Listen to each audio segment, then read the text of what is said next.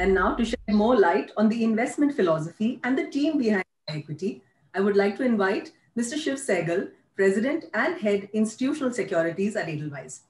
In this role, Shiv provides leadership to one of India's largest equity franchises and is responsible for the capital markets businesses, which includes institutional equities, covering sales, research, and trading, as well as asset services. Shiv has worked in the investment management and financial services industry for close to 2 decades, the majority of which has been spent in emerging market funds in the Pan-Asia markets. Prior to his current role, Shiv led the Goldman Sachs institutional sales trading equity capital markets business in India and was responsible for the firm's franchise relationships. So with that, let me hand over to Shiv Sehgal to tell us more about our institutional capabilities and the investment philosophy behind iEquity. Over to you, Shiv. Thanks, Sapna, for that kind introduction. And hi, everyone. Firstly, thanks for your time, especially on a Friday afternoon, which has been a very volatile week so far. So I guess, everyone wants to hear our thoughts. And one is on Nitin gave you a little bit of a introduction on the product itself. And Diwan, Shiv Diwan, who's my colleague, will be giving you a little bit more insight onto how we at the investment committee and, the thought process behind how we evaluate stocks and why we think this is the right time to be investing in such a product. But before I get into that, I just wanted to, structure my thoughts, one on the product and two, also on the broader thesis at play or the current state of play in markets currently, which I'm sure a lot of you would be interested. And so I'll speak for a few minutes, share some charts and some insights on the markets. We'll get Diwan introduced into the conversation as well. And then we leave ample time for some Q&A, given the fact that such a large audience has especially a niche audience, has taken out the time to listen to us. So let me begin by saying that, we all know the low risk route to compounding wealth, especially in the equity markets, has been by buying a portfolio of great companies whose fundamentals are resilient and healthy even during periods of stress in the external environment, as we saw probably at the beginning of the pandemic. And such companies, if you happen to choose them over a long period of time, not only accelerate the rate of market share gains from their weaker companies in the industry, but more importantly in India, we have seen a lot of this happening globally, but what has transpired in India, especially in the regulatory change environment that we've been in the last 3 years, with GST, corporate tax rate cards, DeMon, it has only helped accelerate future earnings growth potential of a niche set of companies, and by creating a snowball effect for their revenue share. And we believe that once they go through, such companies that go through our rigorous checklist, both in terms of fundamental qualities and quantitative factors, and we have about 10 or 12 bunch of them, I think it can result in a lot of wealth creation for clients and investors. And just to give you a little bit more insight, Nitin spoke briefly about the fact that how earnings in India have started started seeing some green shoots. But I am a avid student of history, and I'll just kind of talk you a little bit about why earnings are starting to show up in terms of at least in the large cap and some of the quality companies that we have chosen as well. And I'll share a couple of charts regarding that as well. But just before I get to that, our investment strategy in iEquity, the thesis is very simple. We have tried to keep it as basic as possible and strong to the core of what we do in our fundamental research analysis for institutional clients as well. we choose quality companies with solid fundamentals and long-term sustainable business models, right? We believe in systematic and disciplined approach based on the best factors of these in-house proprietary models that we have. The pillars of investment in our portfolio are basically earnings momentum, earnings quality, and market leadership. And if you look at the corporate profits in the Nifty, 70% of profits are generated by 30% of the companies in India. And that's been a stat that's been probably growing larger and larger. It's kind of similar in the developed markets as well, as we have seen with what's happened in the FANGs, not only in terms of gaining market share, but also in terms of gaining the market cap share that has translated because of the fact they're gaining maximum eyeballs and maximum revenue market share from weaker competitors. And that same thesis is playing out in most of the industries in India, where the top two players are dominant in every aspect. And this in-depth bottom-up thought process that we have, it helps us kind of filter out the low-quality companies and build out a moat of very strong companies and a portfolio of about 15, 20 companies in our core portfolio. We have two variants of the product. One is our core and one is our growth. And the only differentiating factor between the two is that in the growth portfolio, we also kind of overlay that with our best conviction calls in the mid-cap space. So if I had to kind of break up in any given year, you would look at about 15 to 20 stocks in the core portfolio and about 20 to 25 stocks in the growth portfolio. And the whole idea behind this is that we are going to look at it from a very long-term basis. So please don't enter the product and look at it from a quarterly, weekly, monthly performance perspective. The whole idea behind this product view is that we are trying to capture an entire business cycle as any investment should. So it is a very long-term thought process. And the reality is that we are going to also have a very low churn portfolio, right? I don't think, as actually it's in our mandate, that we will not have more than 15 to 20% of the portfolio churn in any given year. And another aspect that takes out the individual biases from this particular product is the fact that it is a very investment committee approach based view. We have veterans in the industry who have worked for 20-25 years, all part of the investment committee, which relates to a very healthy debate when a portfolio manager or someone pitches a stock, right? And it basically takes out the personal biases and kind of takes your conviction level very high as to why it should make it to the cut in the equity portfolio. As I mentioned, we have a very skilled and talented set of people, which adds to our advantage. And I think this is definitely a product that is aimed to design and deliver, over a business cycle. And the reason I'm re-emphasizing that is that, unfortunately, given the environment that we are in, people are too fixated on monthly and quarterly performances. Yes, they are important, and our endeavor is to beat that. But what I'm saying is that I think this portfolio should be judged over a long period of cycle. Having said that, it has been a great start to the product. We delivered in calendar year 20 about 30.2% or 30.8% in our growth portfolio versus the Nifty 100, which was up about 100%. So Diwan will talk a lot about on the investment process, how we kind of gauge at our end as well.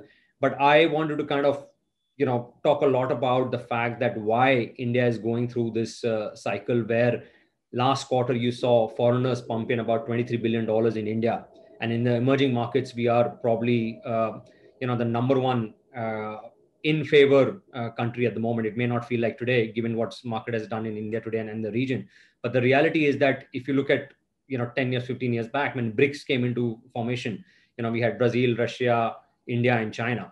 And I think Brazil has been a basket case in the last, recent history.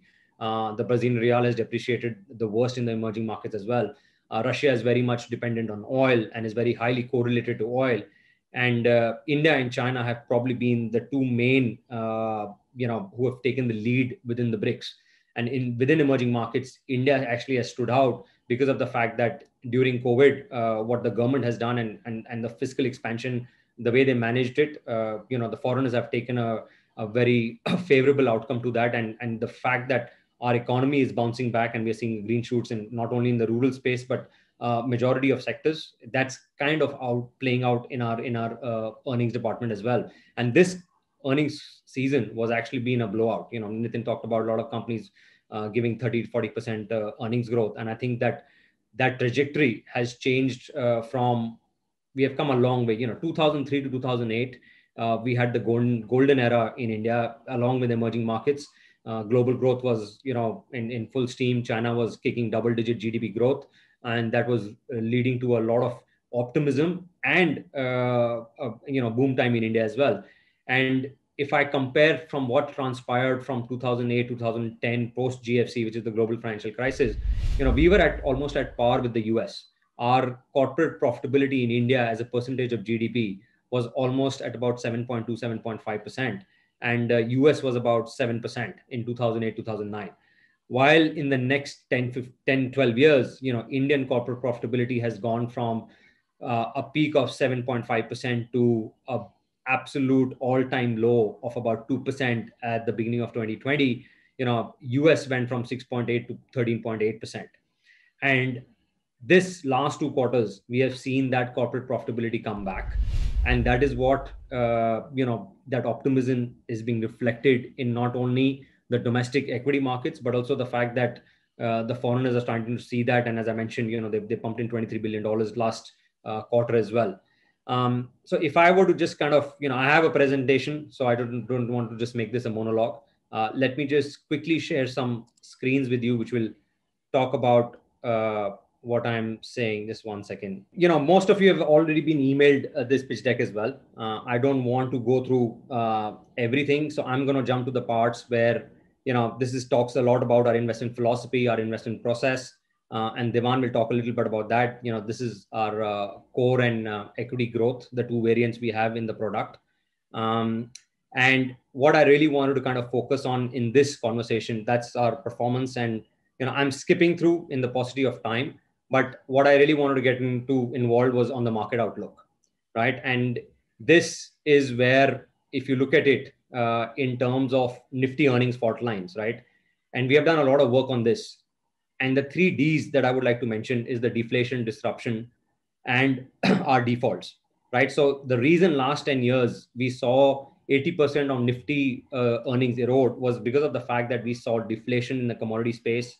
Our metals, energy, and export auto sectors were decimated from about the last 6-7 years.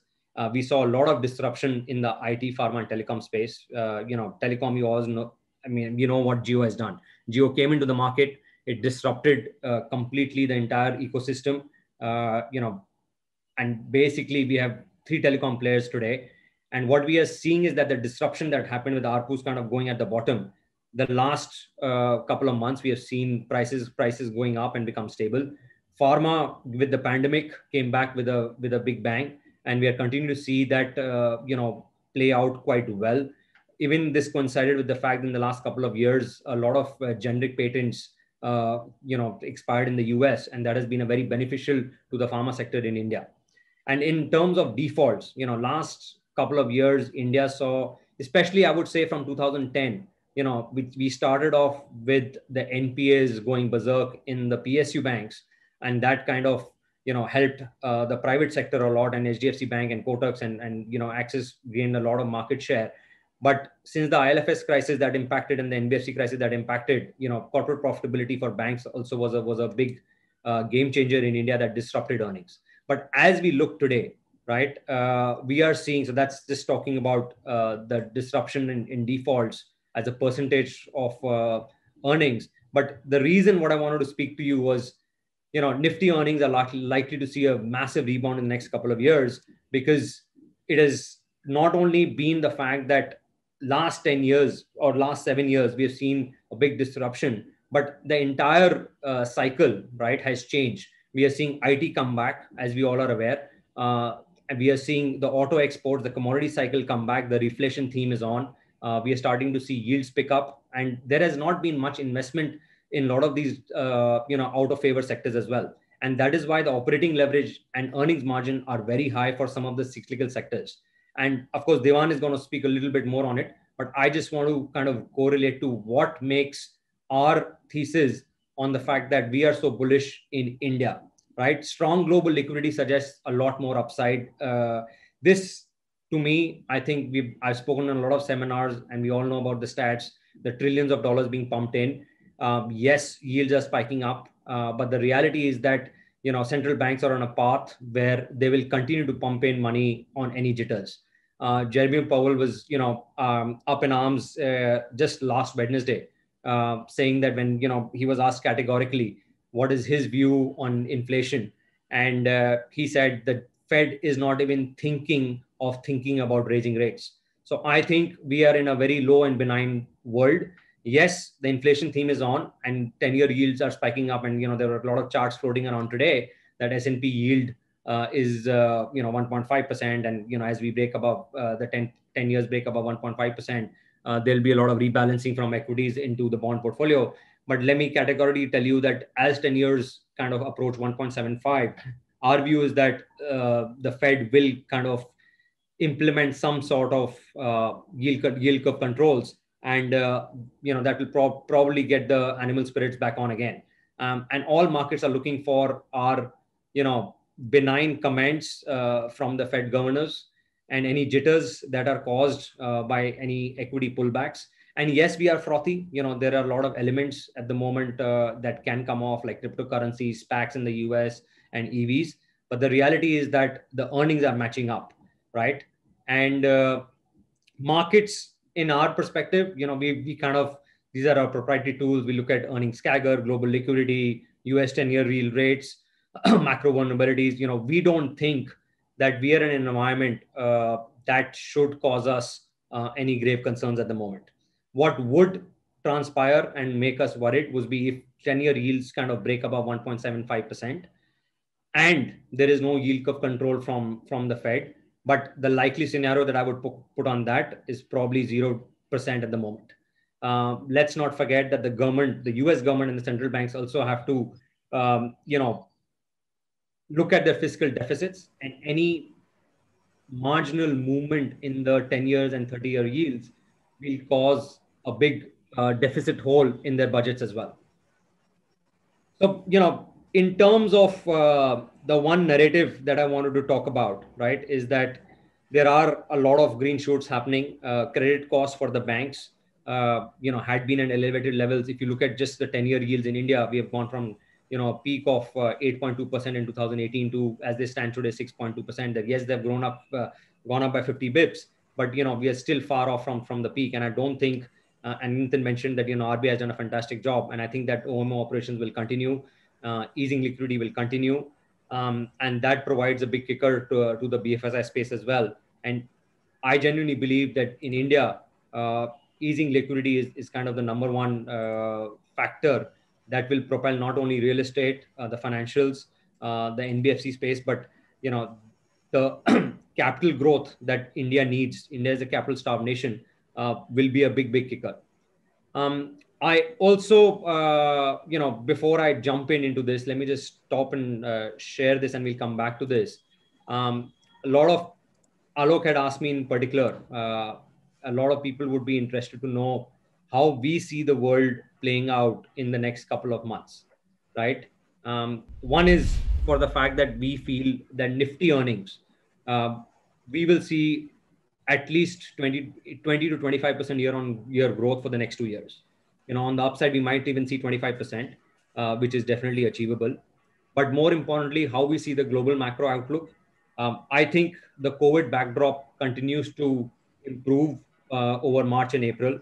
The pandemic impact, in my mind, would be over by May. That's not to say that the virus will disappear, but instead it will become endemic. It will not be pandemic. And it will be much more manageable. Vaccination is improving at a very fast pace in the developed world. In India, it is also gathering very big momentum. On the stimulus side, as I mentioned, Biden already, when he came back, he gave the 900 billion stimulus. The paychecks are already out in the US. I think the bigger one will be the 1.6 trillion stimulus that he's talked about. I think that happens by April.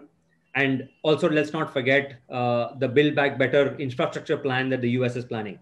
And that's going to be about $2.5 trillion. Of course, it's over 10 years, but the sentiment impact of that will be big for the US and the global growth as well. As I mentioned, my view is that treasury yields continue to grind higher. But what that does in impact is that the expansion that we have seen in global equity markets will take a little bit of a pause at the moment, right? There will be a consolidation as we approach between 1.5 to 1.7. The Fed will flirt, in my view, altering the duration of the QE. They're spending $120 billion a month. I don't think we see any pedal off the accelerator on that, at least till year end, calendar year end, right? And I think the market will grow increasingly suspicious of the Fed's commitment to continue with 120 billion beyond calendar year 2021. And that will cause some jitters, but that's probably at the end of this year, right? I think corporate earnings stay strong in emerging markets. The magnitude of EPS upside versus street expectations in terms of developed markets is definitely due for a bit of a pullback, and earnings need to be realigned. I think they're running full steam in terms of expectations versus reality. But emerging markets like India, I think not only us, but even global players are very, very positive. So bottom line is, I think inflation isn't nearly as big a problem as some of the present commentary that I'm seeing in not only in CNBC but even the markets. I think yes, there are some structural headwinds, but the markets have absorbed the increase in rates pretty well so far. And as I mentioned, Powell's testimony this week only gives further confidence that we might see some minor pullbacks. But is there a larger, graver cause of concern? Definitely not. And to me, I would summarize by saying that the three pillars of the rally in the last couple of months have been basically the strong earnings growth that we are seeing not only in India but globally, the vaccine improvements and the stimulus. Unless we see a big pullback in either of these three, markets will withstand the current bout of scrutiny and should continue leading support to equity prices. I'm aware of the time, so I'll stop here. Diwan, over to you, mate. And sorry, before he takes over, let me just introduce him for people who may not be aware. So Shiv Diwan co-heads our institutional equity platform. He's been, veteran in the markets, does a phenomenal job for us, has got some great insights in the markets. And he's also a part of the investment committee and a portfolio manager in the equity portfolio. So Diwan, the floor is up to you, whatever you want to speak about. Thanks, Shiv, for that. And good evening to all of you. Now that we have perspective on the markets and the iEquity product, which Nitin and Shiv have touched upon, let me probably dive right into our process of selecting stocks into the portfolio. And, that will probably give you ample clarity in terms of why certain stocks would find a way into this portfolio.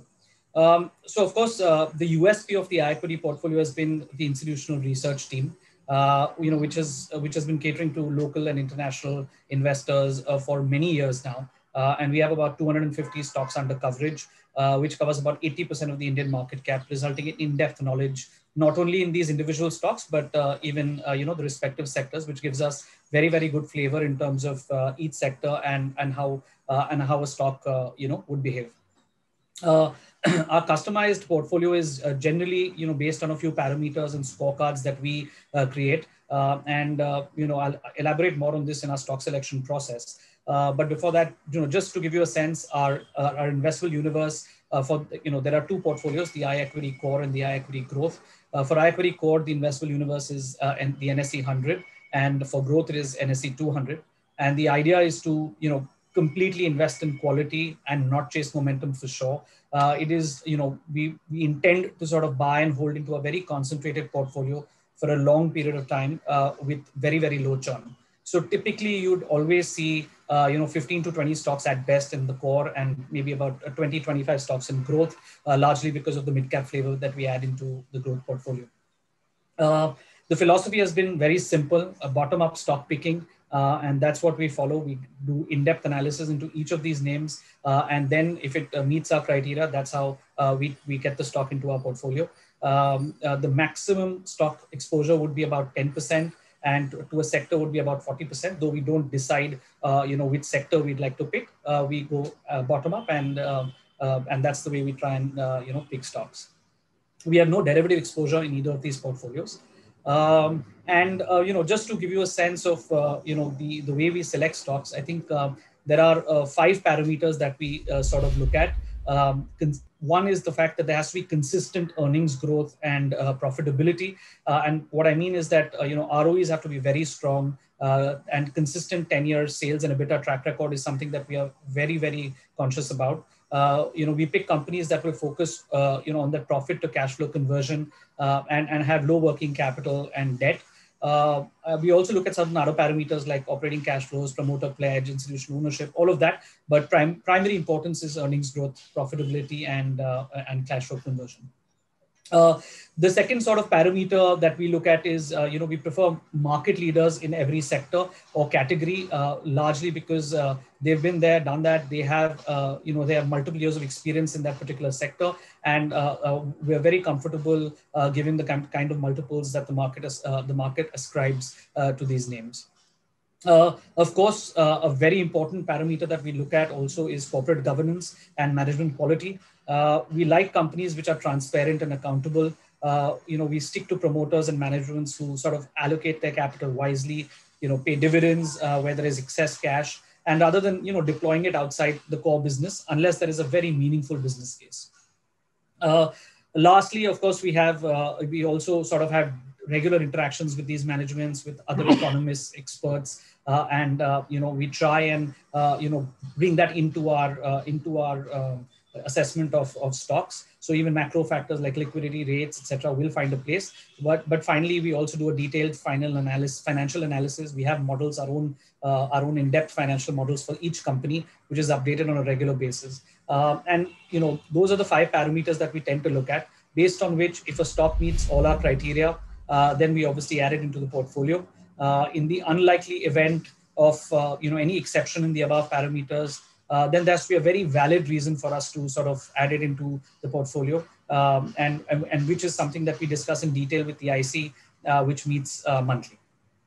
As you would have realized, not only do we have a bottoms-up basis of picking up our portfolio, but we do not start off with a sector selection. We see merit in each stock, and then the outlook over the next few years, and that's how we pick it up.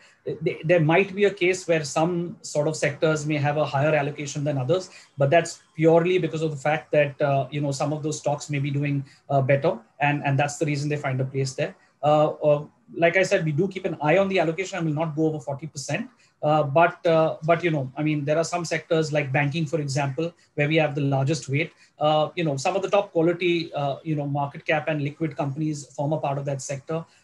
It's not only have they given handsome returns over the last, many years, but given that, India is a growing economy with growing banking needs for such a large population, growth should not be a concern in the sector. And hence, banks with great governance, risk practices should do really well over time. And that's the reason, that we pick some of those names, and that becomes a large weight.